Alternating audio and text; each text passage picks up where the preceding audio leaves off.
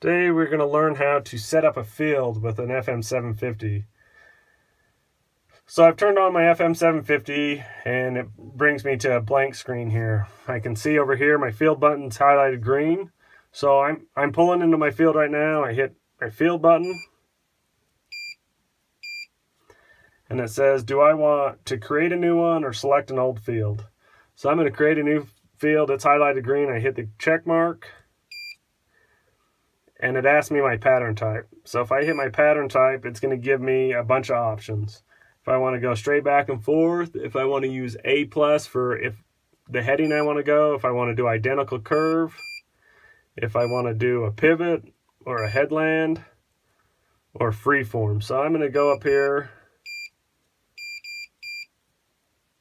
and hit straight AB, hit my check mark.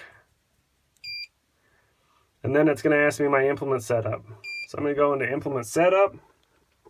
You can see that my implement's set at 48 feet.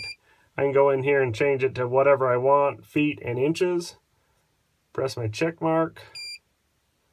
Overlap and skip. If I'm running on a WAS system, I run my overlap at 4 to 6 inches, just so I know I don't skip anything. My right to left offset. If I have a drift or a draft in my implement, I can put that on. Forward back offset, how far it sits behind me. My hitch to ground contact point. What this does is help you set where your coverage line is going to actually be. If I set this at 0, it's going to steer my tractor straight, not my implement.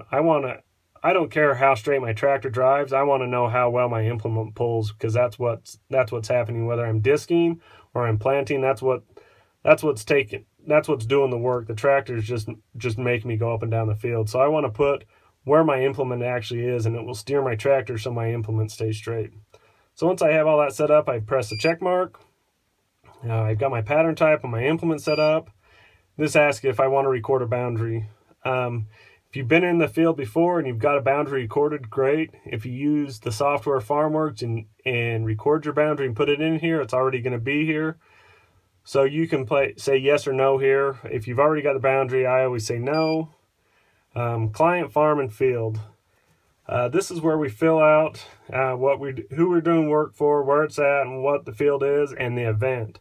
If I leave this as all default client and default farm, that folder fills up. So after I get it so full, it won't let me put any more in. So when I go into client, I go in and I choose one of these. So I'm going to create a new one and hit my check mark, and I can put in what I want. So I'm going to put in the client is Brian and hit the check mark, and now my client's Brian. So now it's opened a new folder, so I can stick a bunch of stuff in there. So say I'm going out to disc again on a field that I've already disked. If my event's still the same event as last time, my same coverage lines are going to pull up. If I don't want to see my coverage lines, but I still want my AB line, then I'll put in like disc 1 or disc 2, make it a different name, and then my coverage lines will go away, but my AB lines will still be there. So I'm going to go into here, go next. This is for record keeping. If I want to put an operator, if it's not me, if it's somebody else in there, just some stuff that I can gain some data after I'm done. And I hit my check mark, and now I'm in. So now I go through the field. I hit my A mark where I want to go, and it tells me I have to drive at least 30 feet.